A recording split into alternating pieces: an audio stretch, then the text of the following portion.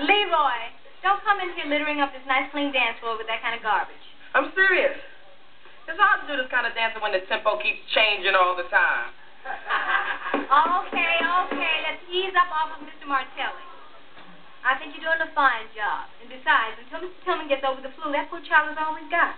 How about it, Martelli? What's your impression of your first dance class? Well, I think it's nice that society provides facilities like this for these kind of people.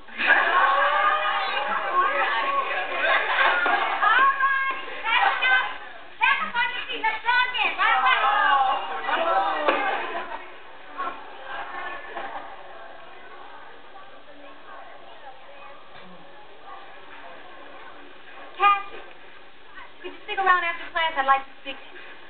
And Martelli, why don't you stick around too?